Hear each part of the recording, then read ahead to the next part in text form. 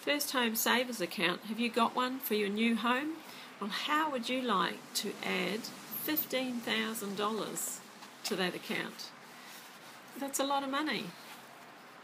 It's really a lot of money. It can go a long way to your deposit. Maybe you've only saved $15,000 and this will double it.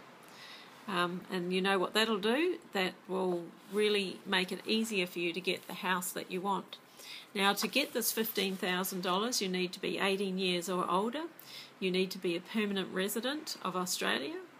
You need to be buying a house that's $750,000 or less. And the home needs to be new. It needs to be not lived in before, unless you've lived in it. You can apply for this up to 1 year, I believe, after you've lived in it, as long as it was a new home when you moved in. So get your application in through your bank, the bank that you have your first home buyer savings account with. Talk to them. They'll do all the legwork for you, and it'll get its approval quickest if you apply through your bank. So go ahead, check it out. You know, it's $15,000. It's a lot of money.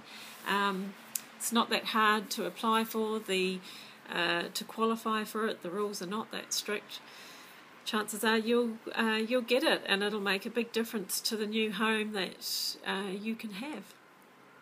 If you'd like a bit of help paying the mortgage, you can check out the link below, and there's an offer there that might just help you pay your mortgage as well. So my name's Debbie Hodges. Good luck with the new house.